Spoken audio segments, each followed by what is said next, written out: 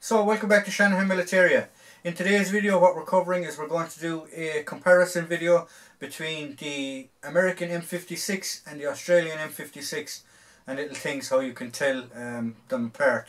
So what we're going to do first is I'm going to change the camera angle and we're going to cover the American one first and then we will cover the Australian one. So now we have the American M56 webbing here on the floor. We're going to have a quick look at it. I have the American one and the Australian one done up as both infantry, basic infantry rifleman webbing sets. They did change them from time to time, whereas the Australians you will see with more canteens and not wearing their butt pack or their bum pack as they called it.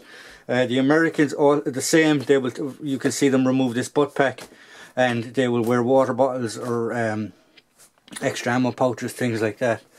So both sets consist of ammo pouches, water bottle, butt pack on both sides. There's uniform on both sides. A Y harness or suspenders as the Americans call it, and a belt, right?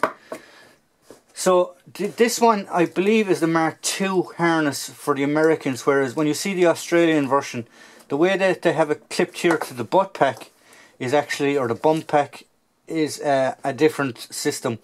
Whereas the Australians have a hook, these lads actually have a clip.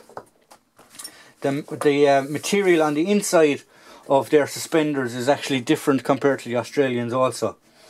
Their magazine pouches are also different, whereas you do see the Australians with them.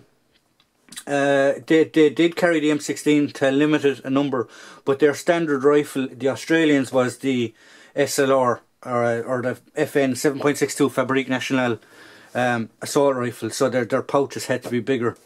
But we'll get to that when we get to the Australians. So what we're going to do is we're covering the Americans. So how you can tell American and Australian stuff is they don't have markings on any of their brasswork compared to the Australians. Their borders around their pouches, the stitching, shall we say, or the material they use is actually different. As I said, the inside their suspenders, the material is actually different as well. Also, the American stuff you'll see marked with this big US mark on it.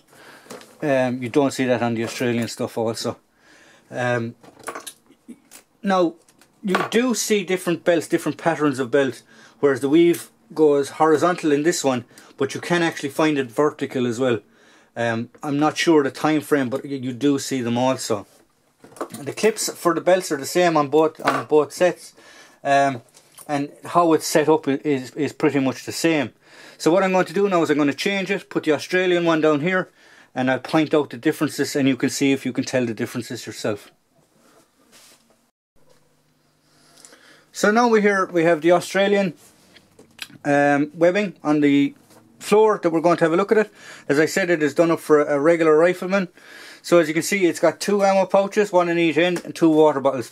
Now these have been camouflaged and stuff by soldiers later on in their service.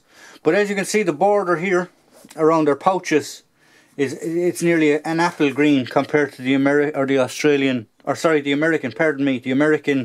M56.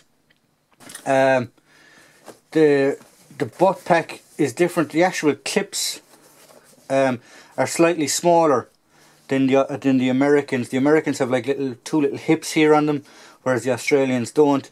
And as you can see on all of their equipment, it is marked with the little crow's foot or the arrowhead. Clips here to fasten the butt pack to the harness are different. Inside of the material is that apple green colour again compared to the Americans. They don't have vertical stripes on their water bottles, canteen covers, and their ammo pouches are a lot different compared to the M16. Now you will see the Australian guys using M16 ammo pouches also because they did carry it, but not to the same extent as they carried the FN. So that's just a quick little overview or a quick little tips video or pointers how you can tell the difference between an Australian and how the difference you can tell between an American M56. So look for that colour, look for the arrowhead on all their silver work or their brass work. Now they're dirty, so it's very hard to take it out, but it is actually on all their metal work. There we go, compared to the American stuff. So there you go. So if you like what we provide here at Shanahan Militaria, please don't forget to subscribe, hit the notification button so you will be notified of all up and coming videos.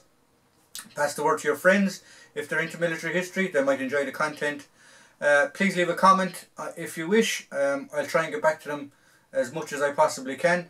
And if you'd like to get in contact with the channel, the email for the channel will always be on top of the video descriptions. Thank you, and I hope to see you at the next video.